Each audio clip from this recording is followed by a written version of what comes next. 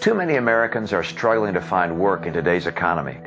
Too many of those who are working are living paycheck to paycheck, trying to make falling incomes meet rising prices for food and gas. There are 47% who are with him, who are dependent on government, who believe that they're victims, who believe that government has a responsibility to care for them, who believe that they're entitled to health care, to food, to housing, to getting it. But it's an entitlement, and the government should give it to them. And they will vote for this president no matter what.